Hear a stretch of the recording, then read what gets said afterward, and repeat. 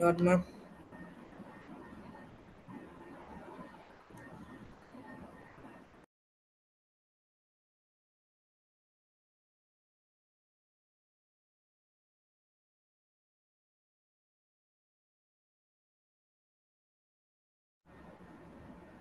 Okay, you noted down, and till the time, let's just wait for other students to join also, and then we'll continue the class. Okay? Okay, ma'am.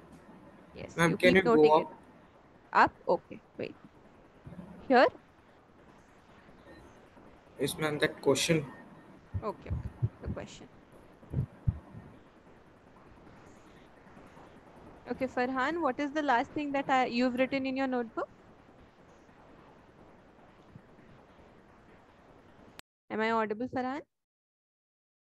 Yes, ma'am. Ma'am, I wrote till cell size. Cell size. Yes, ma'am. Okay, and have you written about prokaryotes and eukaryotes? No, ma'am. Okay, then the thing that you see on your screen, you also note it down, okay? Okay, ma'am.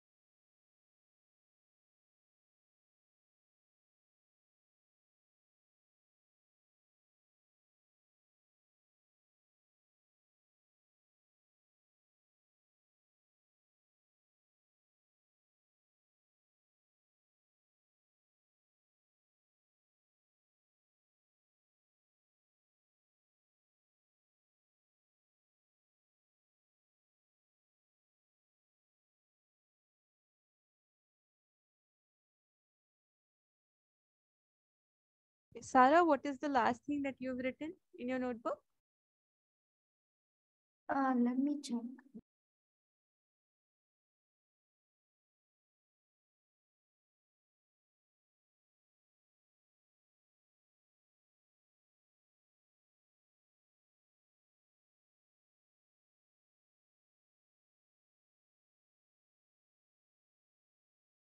I think it's diffusion. Okay, diffusion. Okay.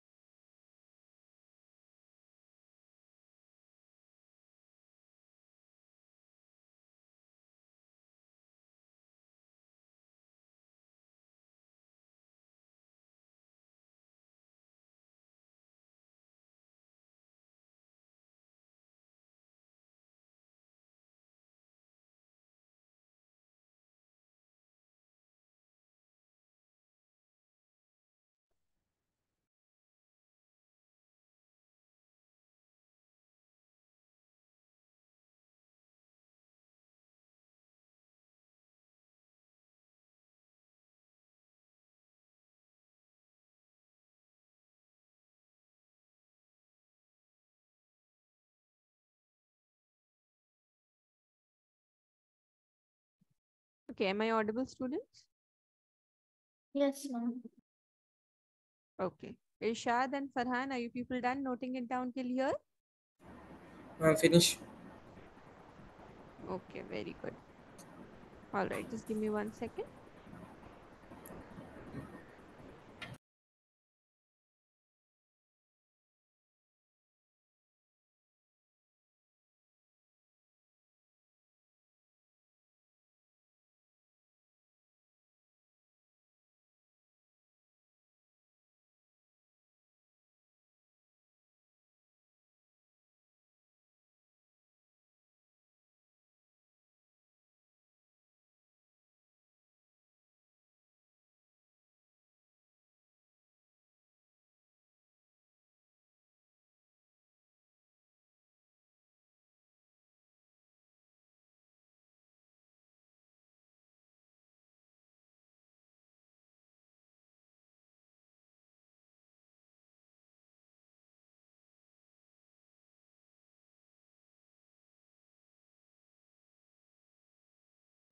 All right, students, switch on your video. Let's start today's class.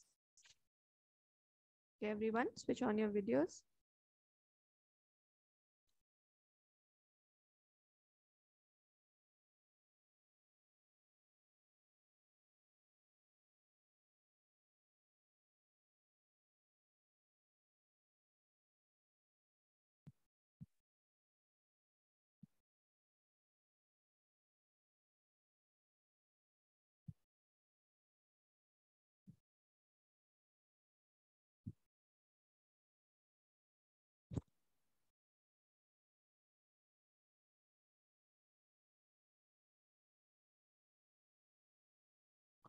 All right, so let us quickly revise what we had already studied. So we know that depending upon the number of cells in the body, the organisms, they are of two types, right? They are unicellular and they are multicellular. Now, apart from that, depending upon the absence or presence of nuclear membrane, the organisms are of two types again, prokaryotic organism and eukaryotic organism. Now, prokaryotes are those organisms that do not have a membrane-bound nucleus, meaning, and apart from that, they also do not have the membrane-bound cell organelles present in them. And then the best example for a prokaryotic organism is the bacteria, isn't it? Now, moving on to the eukaryotic organisms. So these are the ones that actually have a proper nuclear membrane present. And along with that, they also have the membrane-bound cell organelles present.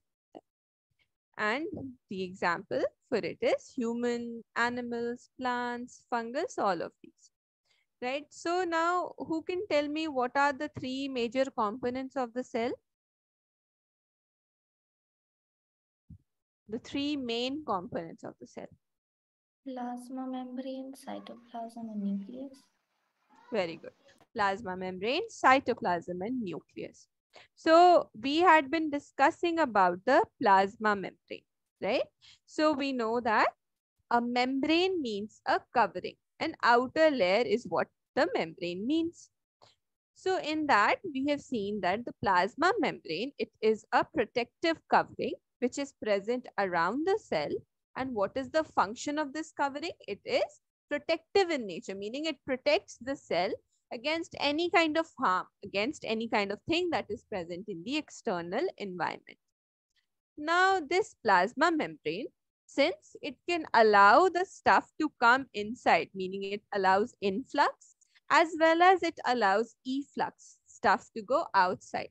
So that is why we call it as selectively permeable membrane, meaning it can, depending upon what it selects, it can let stuff in and let stuff out.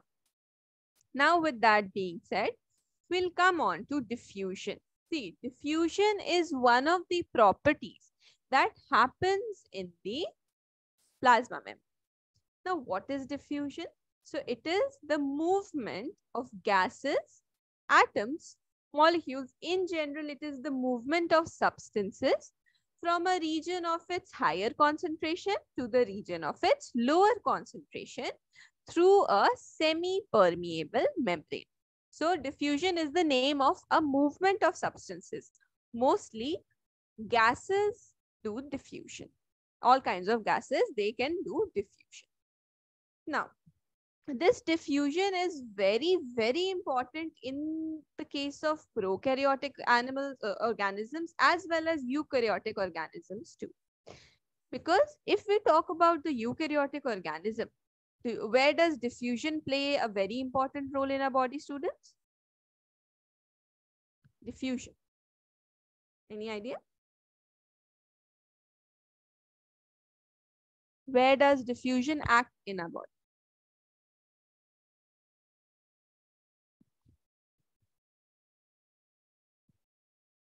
No one? Diffusion. See, all of us breathe, right? Which gas do we take in while breathing? Oxygen. Oxygen. Very good. So we take in oxygen, and which is the gas we give out or exhale out? Carbon. Carbon. Carbon dioxide. Very good. So this movement of oxygen inside and carbon dioxide outside, this happens by diffusion only. Okay? Diffusion is that. Now, how many of you have understood the meaning of a concentration gradient? Meaning high concentration, low concentration. How many of you have understood this thoroughly? And how many of you still have a doubt in it? You can tell me frankly, I'll explain it yet again. So how many of you have understood this very nicely? Tell me. Actually, I joined last, so I think not. You have a doubt, Shazia? Yes. Okay. What about others? How many of you are still in a doubt in this topic? Ma'am, can you explain it again? Sure, I will explain it again. You switch on your video first. Yes. What about others? Everyone has doubt in this? Okay. Okay, we'll do it again. Now see, students. If in anything, okay, if there is high concentration, concentration means amount. Okay, if I say high concentration, it means more amount. If I say low concentration, it means less amount. So when we talk about diffusion, and more particularly if we talk about the diffusion of gases, okay, so let's just say there is a place wherein the concentration of one type of gas, let's just say oxygen. So concentration of oxygen in this place is high. It means that it means that oxygen is in more amount or less amount. If I say that the concentration of oxygen is high, it means that the oxygen is present in more amount or less amount. Ma'am, more amount. More amount. More Very amount. good. Exactly. All of you are right. So in this case, what happens is that when the gas or any substance is present in a more amount in one side and in less amount in another side. So this high to low is a gradient. Gradient means at one place, anything will be at high concentration, and in the other place, anything will be at lower concentration. So now the gas from the higher concentration will move towards the lower concentration. And this movement, which takes place from high to low concentration, is known as diffusion. Is it clear now to everyone? Yes, ma'am. Sure? Surely clear? Yes. Yes, ma'am. Okay, very good. Now Yes, see, I told you. Yes, Shazia, are you saying something? ma'am. This process is also called osmosis. See, no. Diffusion is for gases. Okay. Osmosis is another process. It is like osmosis is a type of diffusion only, but it is water. Water is involved. That we'll come to it. Okay. Now see, when we talk about the diffusion, so I told you that us humans, we exchange gases, right? We take in oxygen, give out carbon dioxide because of diffusion. So what happens? Like when we breathe in, okay, so oxygen, we take in the oxygen. It means that during the time of breathing in, oxygen in the atmosphere is more as compared to the oxygen inside our body. So inside our body, there is low concentration. Outside, meaning in the atmosphere, there is high concentration. So what does it mean? That there is a concentration gradient, isn't it? So now the oxygen, which is in more amount in the outside world, from there, it comes inside our body. Clear? Now, when we talk about carbon dioxide, now carbon dioxide is in more amount in our body as compared to the outside world. So now the carbon dioxide from our body goes out into the outside world. Always remember that in the case of diffusion, the movement will always be from high concentration to low concentration. Clear? Yes, ma'am. So this diffusion is very important for exchange of gases, which happens in our body. Now, the role of diffusion, the most important role of diffusion is gaseous exchange. Now see here, what I've told you is what I've drawn, sort of like CO2 in the body is more and CO2 in the external environment is less. So CO2 from the body will go out into the external environment because of diffusion. Why? Because CO2 is a waste for our body. We do not need CO2. So we excrete it out, we exhale it out. But oxygen, we need oxygen. So the amount of oxygen in the external environment is more and the amount of oxygen in our body is less. So from the external environment, the oxygen will come into our body. And that is what is known as diffusion. Always remember that if, like, no matter what gas you are talking about, whether it is CO2, whether it is O2, always remember that the gases will move from a region of high concentration to low concentration. And concentration means amount. Clear? Clear to everyone? Yes, ma'am. Very good. Yes, ma'am. Okay, now coming on to the role of diffusion. Now we have seen that the diffusion is responsible for the exchange of gases or the gaseous exchange.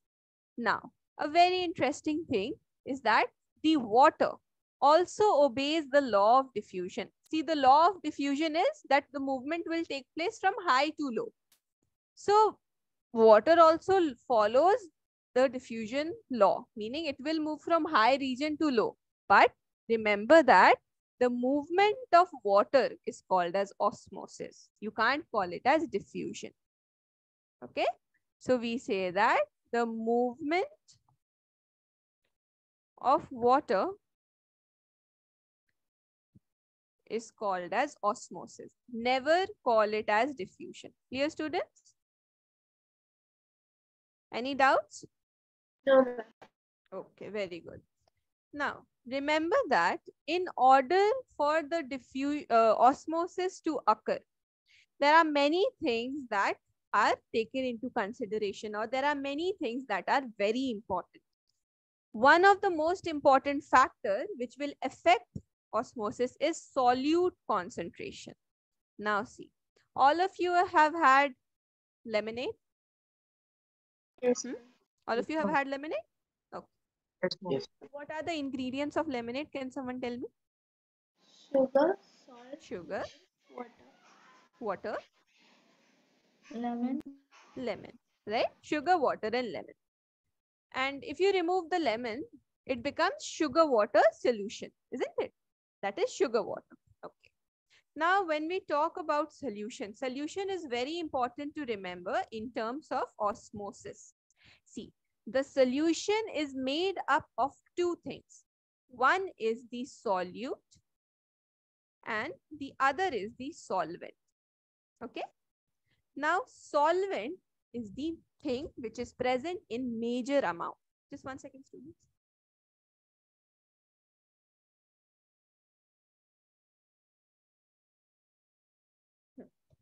Yeah, as I was saying, solvent is always present in more amount. For example, if we are taking the case of sugar solution.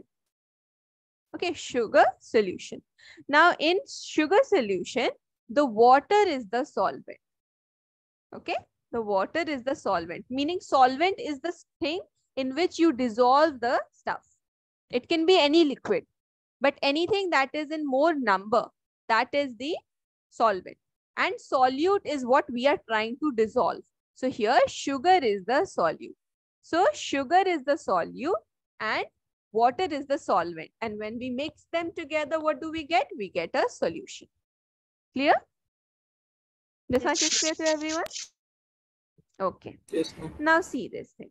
Here I've written that the most important factor that affects osmosis is solute concentration.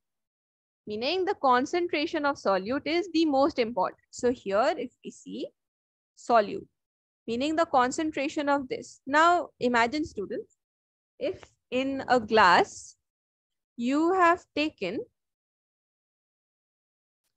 let's just say this much of water, okay?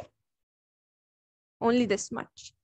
And if I ask you to add 5 or 6 big spoons of sugar, what do you think will happen? Will you be able to make the solution? Yes or no? No, ma'am. Why? Ma'am, because the sugar is more. The sugar is in much more amount, isn't it? Yes, ma'am. So if I say that, and sugar is also known as solute, right? So if Yes, I ma'am. say that solute is like in a concentration or in a solution, solute is more. So what will happen to the solvent? Will it be more or will it be less? It will be less, ma'am. Yes. It will be less, right? Always remember, when the solvent will be more, then the solute will be less. And when the solute is more, the solvent will be less. Okay? So whether the solute is less or whether the solute is more, this is very important for osmosis to occur. Now why? Depending upon that, there are 3 kinds of situations that we will have to be studying. The first is hypertonic solution. Hypertonic solution. Okay. Now, in this case, what happens? We are taking a cell. Okay. Cell has water. Okay. So, we are taking a cell and then there is an external environment. So, this is the external environment and this is the cell. Now, what happens is that in the external solution, okay, I'll draw it here so that it is better. So, we are talking about hypertonic solution. Now, we are going to see what happens to the cell in a hypertonic solution. Now, as I told you that this is the external environment, okay, external area, and then there is an inside cell. Okay. Now, see this thing. For example, in the external area, there is, I have kept a dish. Okay. In this dish, the solute concentration is more. CONC dot means concentrations. The solute concentration is more. And this is a cell. Okay. The cell has cell wall, plasma membrane, and everything. Okay, students? Any doubts up until now? You've understood the whole entire situation? Yes. Okay. Now, so if I say that in the external environment, the solute concentration is high, it means that the solvent concentration is high or low? Low. Everyone agrees that the solvent concentration will be low? Yes. Okay. Okay, very good. Now, what do you think will happen if we take this cell and put it inside this area like this? Okay. Now, what do you think will happen? Here, solute is high and solvent is low. So, what will happen, students? The cell will shrink. The cell will shrink. Yeah, that is true. But how the cell shrinks? Remember that whenever a cell is kept inside a hypertonic solution, hypertonic means a solution in which solute is high, solute concentration is more. So the water from the cell will come out into the external solution. Why? Because the amount of water in the external is low and inside the cell it's high. So the water moves from high concentration to low concentration, isn't it? So the water from the cell will move out to the place where it is low. And if the water comes out of the cell, then the cell will shrink. So whenever we put a cell inside a hypertonic solution, the cell shrinks. Is it clear, students? Yes, ma'am. Any doubt? Yes. Does anyone have any doubts regarding this? No, ma'am. No, ma'am. Okay, very good. Now moving forward, the case of hypotonic solution.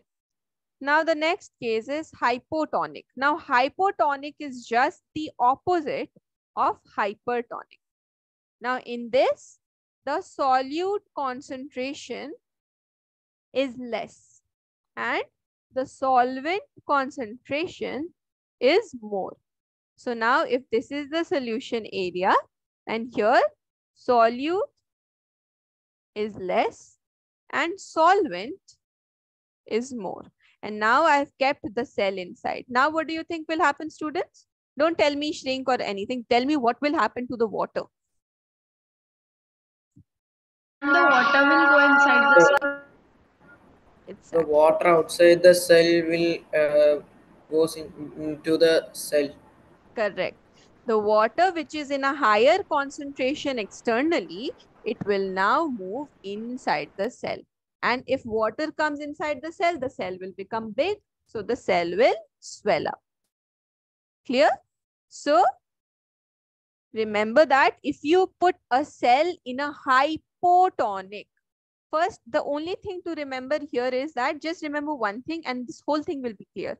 Whenever you talk about hypertonic, so remember that solute is more. And whenever you talk about hypo, remember that solute is less. Then you can make the whole entire thing by yourself, isn't it? Because you people already know that whenever solute will be high, solvent will be less. And whenever solvent will be more, solute will be less. So if you take a cell and you put it inside a hypertonic solution, the cell will shrink, right? But if you take a cell and you put it inside a hypotonic solution, the cell will swell up. Is this thing clear to every single student here? Yes, ma'am. Yes, ma'am. Okay, very good. Now, coming on to the third case, that is isotonic solution. Now, in this case, the amount or the solute concentration inside the cell and the solute concentration outside the cell is equal. So, like net movement of water is same, right? You can't say that nothing will happen if you put a cell in an isotonic solution. Clear? And remember students, many a times this solute concentration is also known as salt concentration. It is the same thing. Okay. Clear, students? Yes. Yes, Any ma'am. doubts in this whole entire thing? No, ma'am. No, ma'am. Okay, very good. All right, now you people note down till here, then we'll move forward.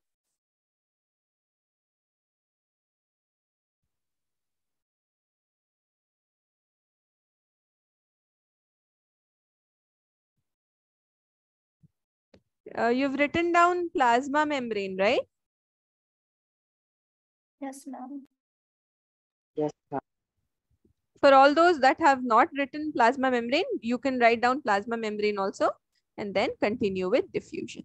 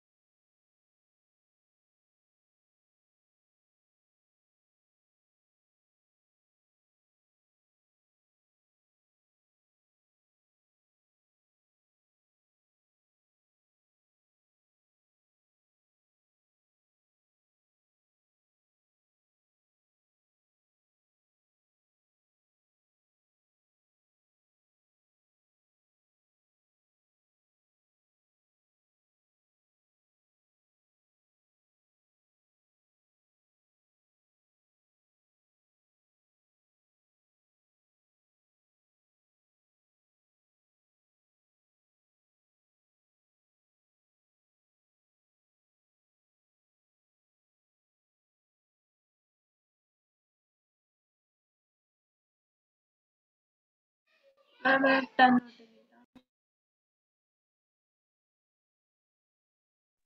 Everyone's done? Yes, ma'am. No, ma'am. No, ma'am. Okay, okay. Do it. Tell me once you're done, then I'll scroll.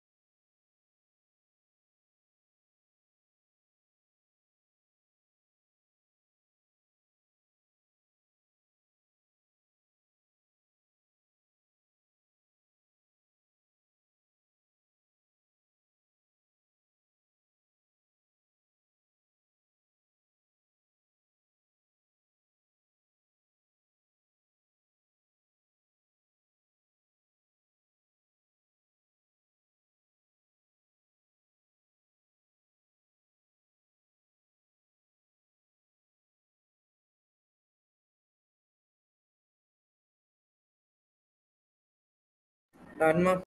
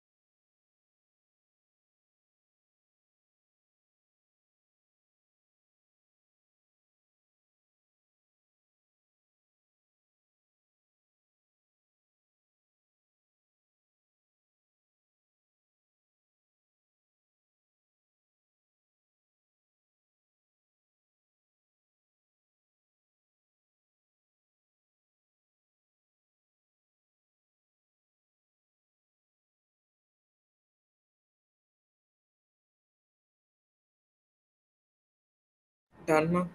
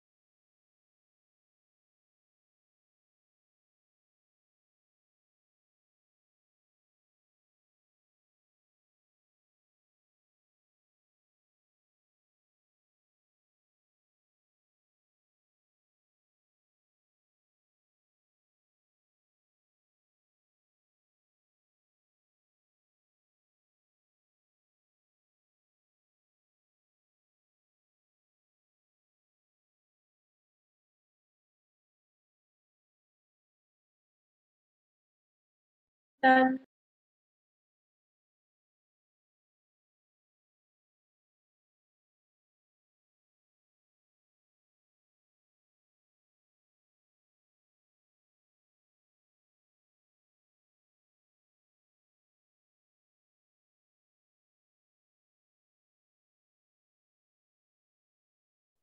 All of you are done?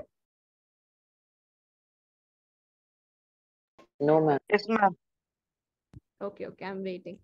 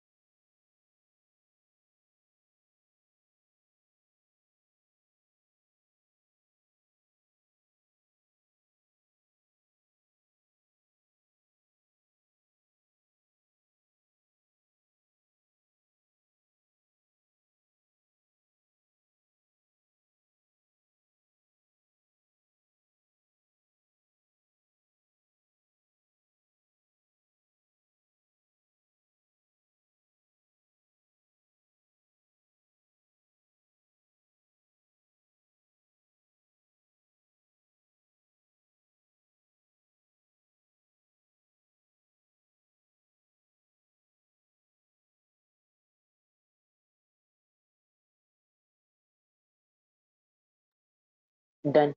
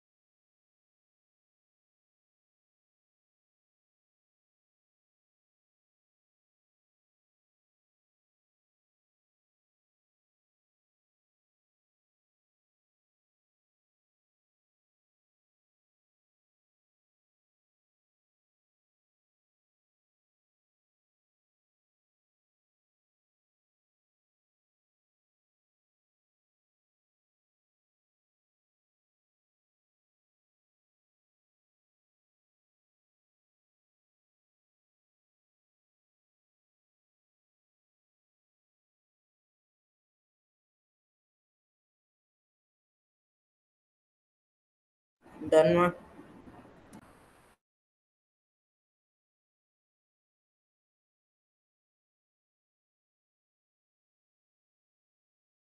Everyone's done? Yes, ma'am.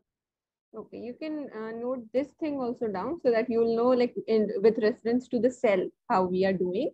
And always remember that hyper means higher concentration of solute, hypo means low concentration of solute. So you note this also down so that you'll remember the class.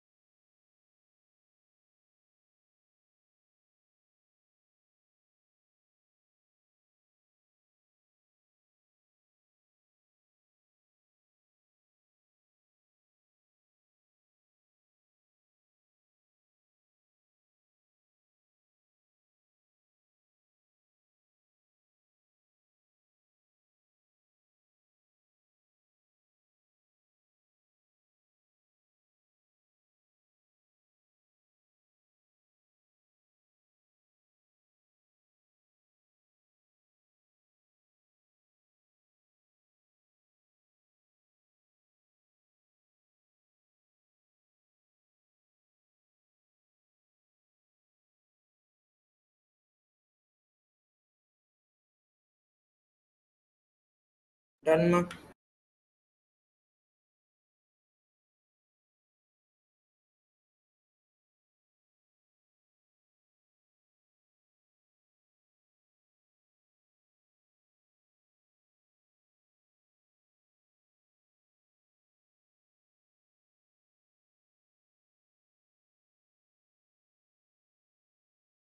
Done, ma'am.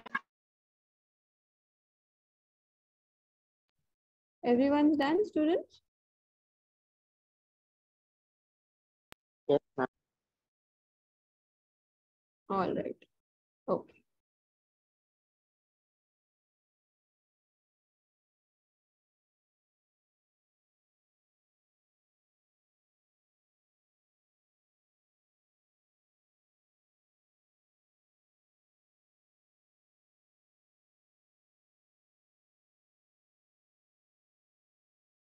Yes, so we had discussed up until now everything about the three kinds of solution. Now, students, tell me, does anyone have any doubts in that? Excuse me, ma'am. No, ma. Yes, Ma'am, in IIT, I can't hear you, dear. Your voice is very, like, it gets cut in the middle. Can you write in the chat box, please? Write in the chat box, Shazia. yes,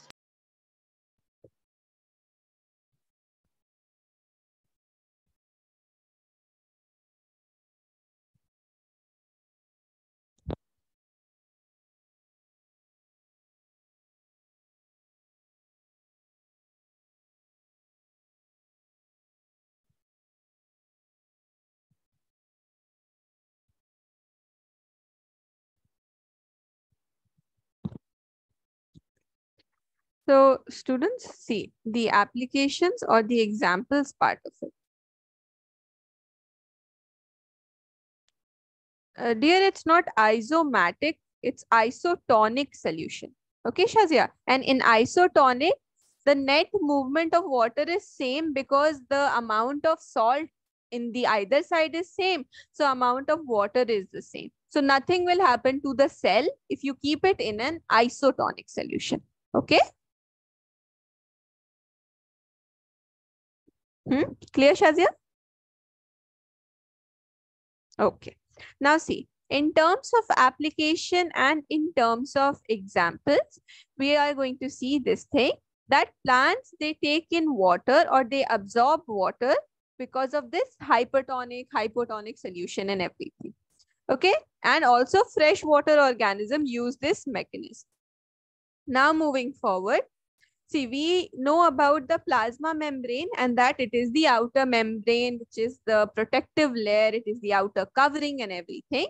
Remember that the plasma membrane is made up of two most important components, and that is the lipids and the proteins. Now, lipids and proteins, both of these are the organic molecules that are present. Okay, so the organic molecules because of which the plasma membrane is made up of, that is what we call as the organic molecules. Okay, the lipids and the proteins. Now, moving forward, there is one more term that we need to see, and that is the endocytosis. Now see, endocytosis, it takes place in the case of amoeba. Now what happens? Amoeba gets the food or procures the nutrition with the help of pseudopodia. It means that false feet. Pseudo means false, podia means feet. So what happens whenever food comes near amoeba, it draws out its pseudopodia, takes the food inside. So this process of engulfing food, meaning taking the food particle inside from the external environment, is known as endocytosis. The other name for endocytosis is ingestion. And remember that this is a very famous mechanism which takes place in amoeba. And it happens with the help of pseudopodia. Clear to everyone? Yes, ma'am. Yes, ma'am. All right. Okay, very good. Okay, students. So now you can note this also. Yeah, you can note it down and we'll keep it till here only. So you note down and tell me once you're done.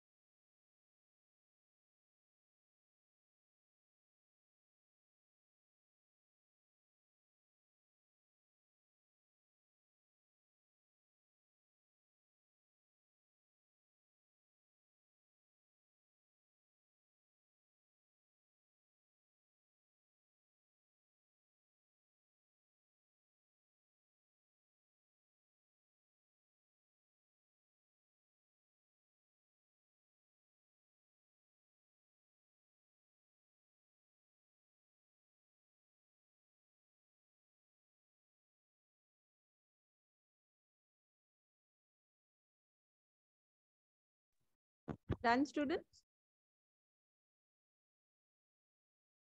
No, ma'am. Okay.